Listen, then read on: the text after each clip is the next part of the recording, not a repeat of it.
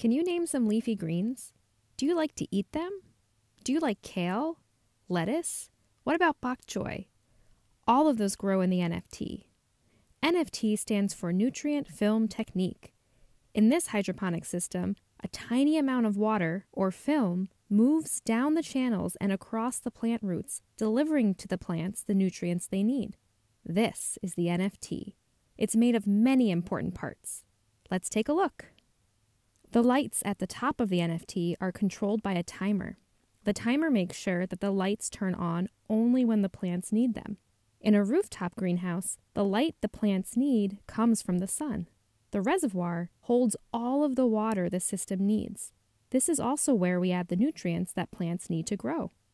Inside the reservoir is a pump that pushes the water up and out of the reservoir and into a tube that carries the water to the top of the NFT.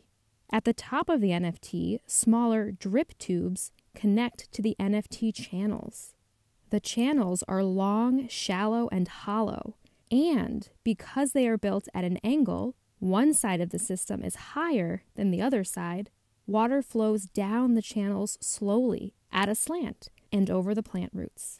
The plants sit in net cups that fit into the holes in the channels. Do you notice that the roots are the only part of the plant that touches the water? You might be wondering, what happens to the water after it washes over the plant roots? That water flows into the gutter. The gutter has a hole in the middle to connect it to a drain pipe. The drain pipe allows the water to flow back into the reservoir. And you guessed it, the water is pumped back to the top of the NFT in a cycle. And that's how the NFT works.